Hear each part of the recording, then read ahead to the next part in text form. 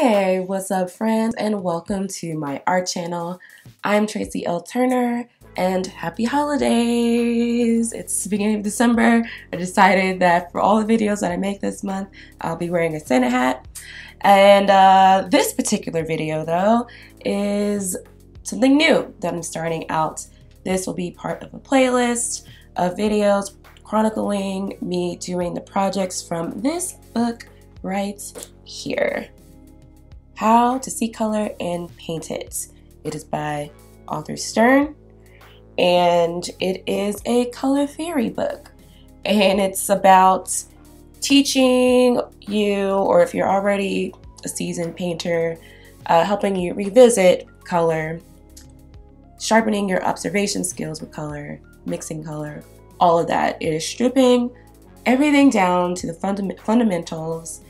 So when you do approach your own work, you are armed with a much more expansive repertoire of color, maybe tricks, or at least a much sharper eye with your work. And if you're a newbie, it can help you build your confidence with observing color and mixing color, which as a painter, especially when you're starting out, I know is such a very daunting kind of thing. So if you are not in school or are in school but need a little bit of help as a painter, this is a book that is worth getting, I think. It does read kind of like a college course. There's a lot of text. There's a lot of explanation of what you're supposed to be learning and doing for each project.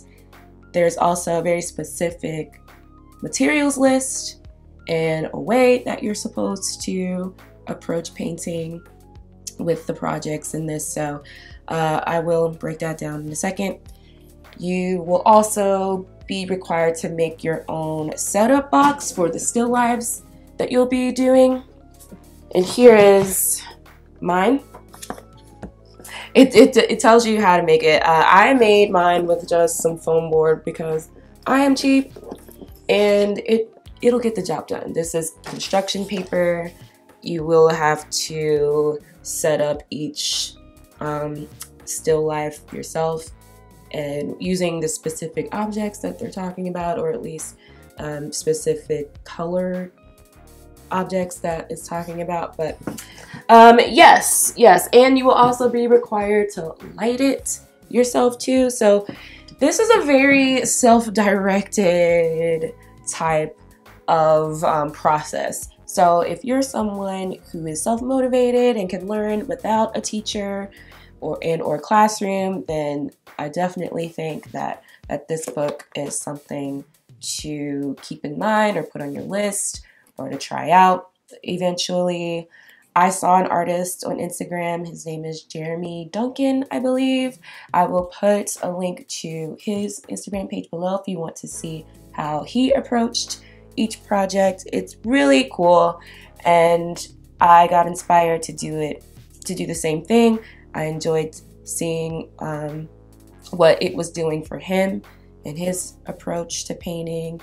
And I'm in a space where I'm just kind of throwing shit at the wall and seeing what sticks. And so I'm really open right now. And I just thought that making myself go through this would be a good idea. And a great way just to end the year, I think, to just be more technical, more cerebral about my approach. Less judgmental and just more about an absorbing and learning stage. And so come the new year, I am kicking myself in the butt. I'm just kicking myself out of this slump. I am just gonna have to do it because it's the only way that I'm gonna be able to get back into doing my own work and more personal, more soulful stuff. So that's another motivation for me to do this book. But I also wanted to share each thing as I go. If you already heard the book and are researching it, you can kind of see what you're in for and just see kind of how I approached a certain project, if you're stuck or whatever. And I will also be posting on Instagram each thing as I go, talking about what I've learned, what the lesson was supposed to teach me, all of that good stuff. So if that's what you're into, that's what you want to know about, you can feel free to hit me up on there. My Instagram is at Traci L. Turner. Follow along. I will be using the hashtag how to see color and paint it.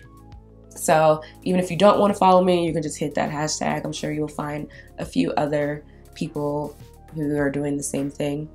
So yeah, that is that. So the very first exercise before getting to any of the still life projects, it has you doing a color wheel.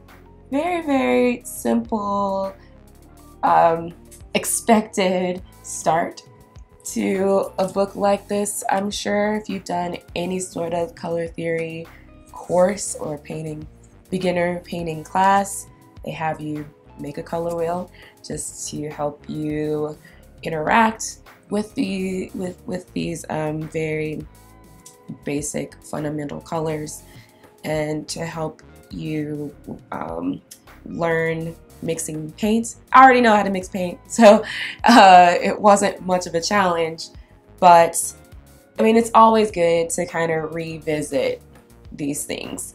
So the real challenge for me was painting with palette knives.